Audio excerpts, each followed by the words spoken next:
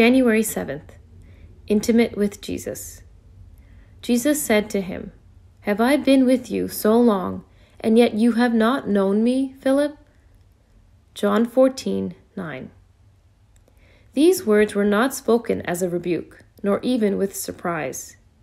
Jesus was encouraging Philip to draw closer. Yet the last person we get intimate with is Jesus. Before Pentecost, the disciples knew Jesus as the one who gave them power to conquer demons and to bring about a revival. See Luke 10:18-20. It was a wonderful intimacy, but there was a much closer intimacy to come. I have called you friends. John 15:15. True friendship is rare on earth. It means identifying with someone in thought, heart, and spirit.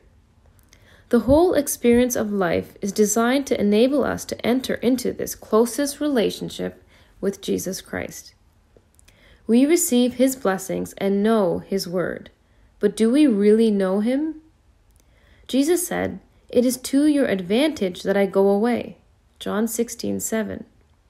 He left that relationship to lead them even closer. It is a joy to Jesus when a disciple takes time to walk more intimately with him. The bearing of fruit is always shown in Scripture to be the visible result of an intimate relationship with Jesus Christ. See John 15:1-4.